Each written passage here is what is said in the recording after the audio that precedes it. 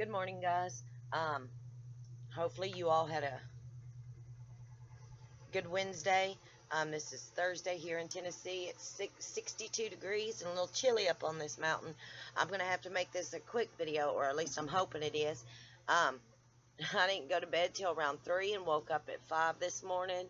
On top of that, I didn't realize my dog's water bowl was sitting near where my computer was charging, and my main part of my charger fell in the bucket of water. I don't know how long it was.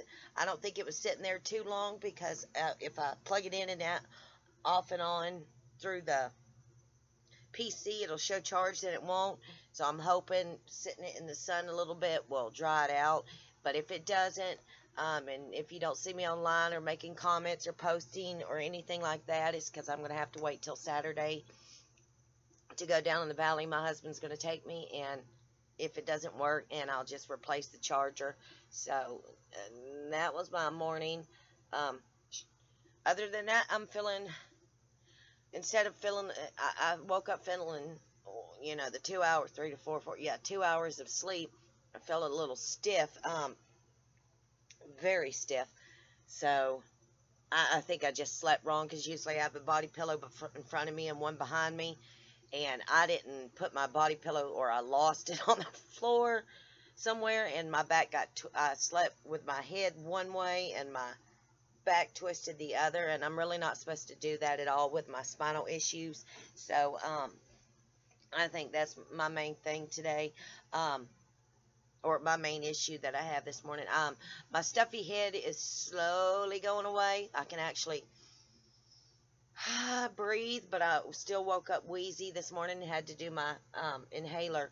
But today, I mean, I was supposed to do some stuff yesterday, and I really didn't until my husband got home, and we went out in the backwoods and just walked instead of rode, and we just walked around. But today, now I can breathe, and I'm going to take some allergy medicine, and I'm going to go straight in front of me over here and go and trim my staghorns, or sumac berries.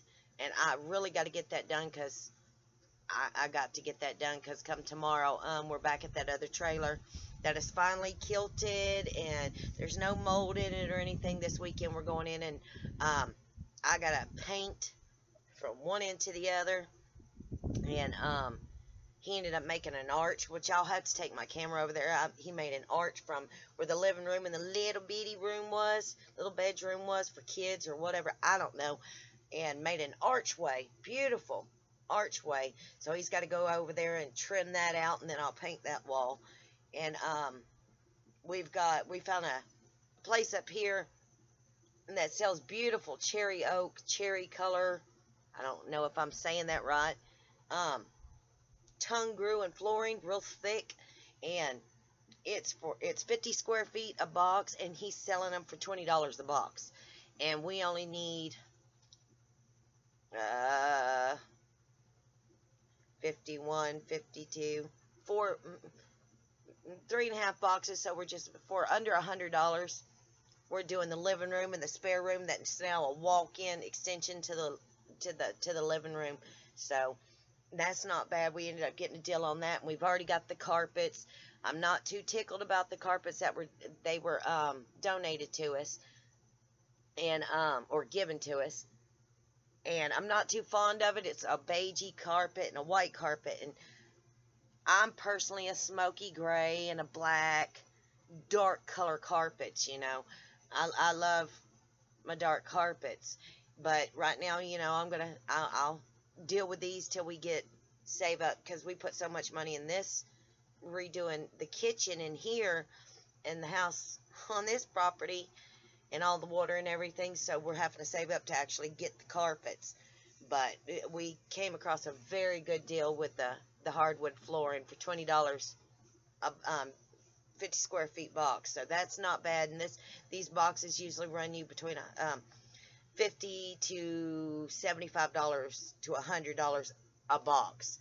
That's how expensive these boxes usually are. So I'm happy at that.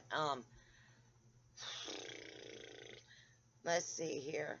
I'm trying to think outside the box today, guys, because I mean yesterday was a little freaky with my thinking, and I don't know, and I'm trying to stay warm at the same time because I'm cold this morning. But oh, now it's 63 degrees. It, it's bouncing between since I woke. It was 58 when I woke up this morning, and when I first came out here, it was 63, and then it dropped 62, and now it's back up to 63. But that's, I see, I'm rambling. Um, I want to also say, yeah, Bill Thompson. I'm so glad you're. I know you said everybody probably thinks you're crazy because while you're feeling good, you went on a vacation again. No, honey.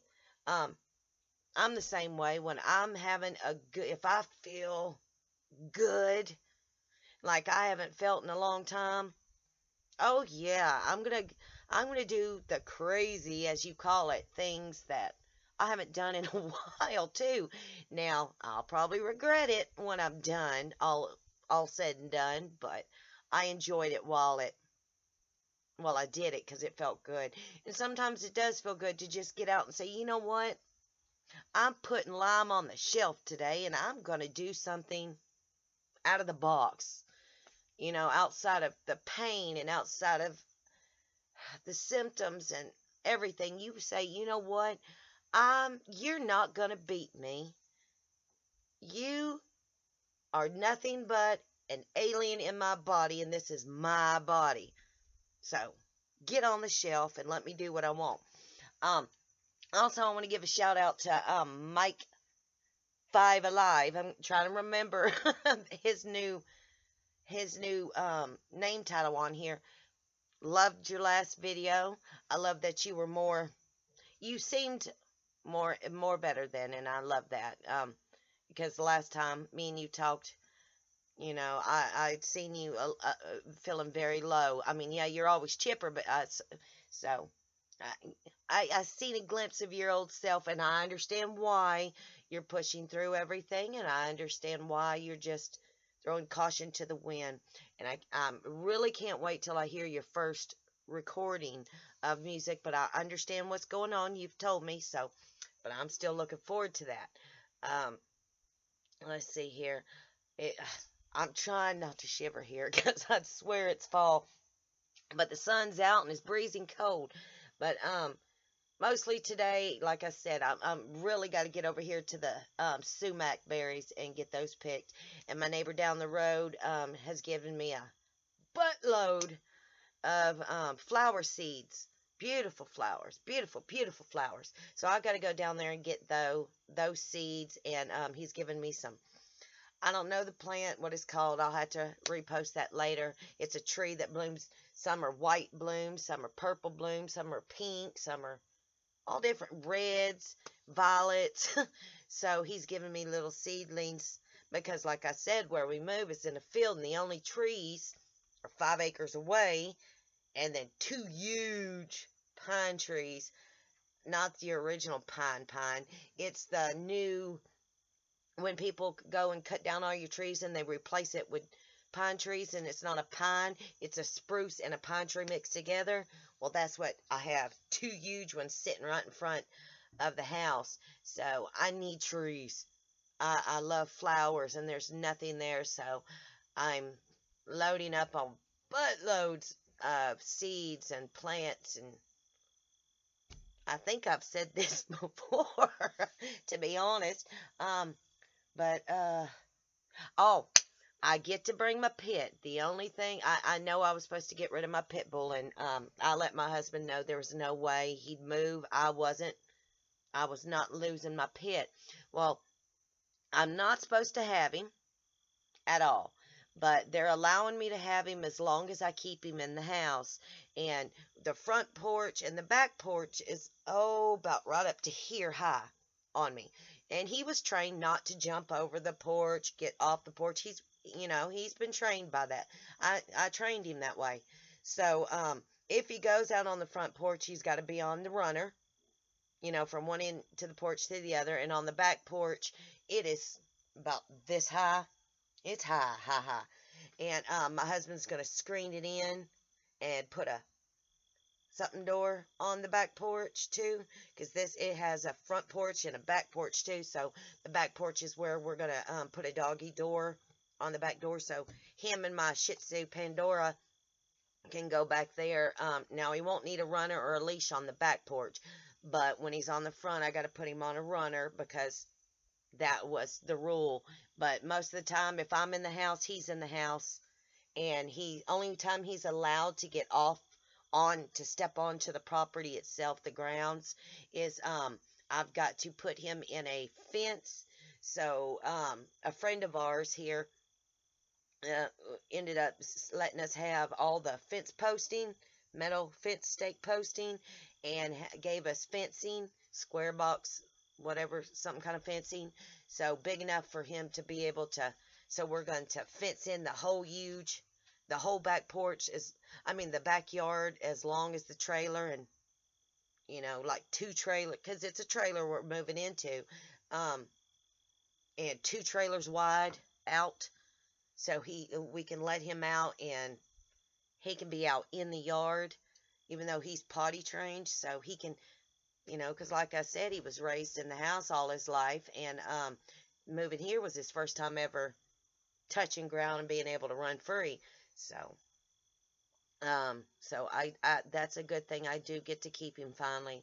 I'm glad that half my stuff that I never unboxed over in the storage shed you guys have seen before, half my stuff is still boxed. So, then I've got a couch in here, my recliner couch, and then my sister-in-law, she's given me another couch on top of it. So I'm like, and I like that couch too, but I like mine because it's got the recliners.